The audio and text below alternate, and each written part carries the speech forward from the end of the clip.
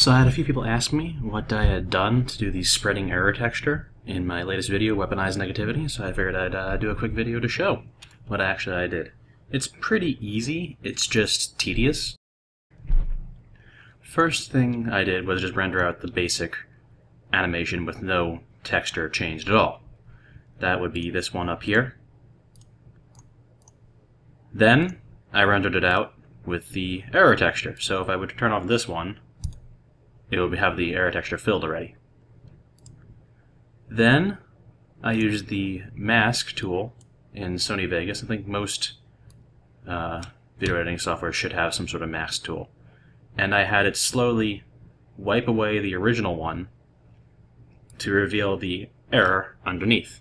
So you can see over here where the mask is, it reveals the error. So essentially, it's just I rendered out two of the exact same shot, just with different textures, and then in Sony Vegas, I had one shot be slowly wiped away. Over here, I did something a little bit extra. I used a kind of like a green screen kind of thing, because if I hadn't used the green screen, let's see, I move this over here. Since I deleted the texture for the engineer, the one holding it would have looked pretty nasty too. So I put on the green screen to restrict it to only the other engineer. That's pretty much it. It's just you need to render out the same scene twice, just with the different texture you want, and then have it wipe away. So if you see here, I have it slowly wiping this way. So if I were to go here and move this, you can see it changes where the error is. So it's just a pretty easy wipe from left to right. I could make it go the opposite direction too. You should be able to do this in most video editing software. They should all have wiping. Even in like Windows Movie Maker, that should work. It'll just be a bit tougher and won't look quite as nice.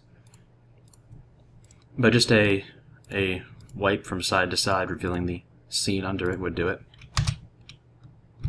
And that's it. It's a pretty simple technique. Just the replacing the texture is a bit of obnoxious. Let me show you how to do that.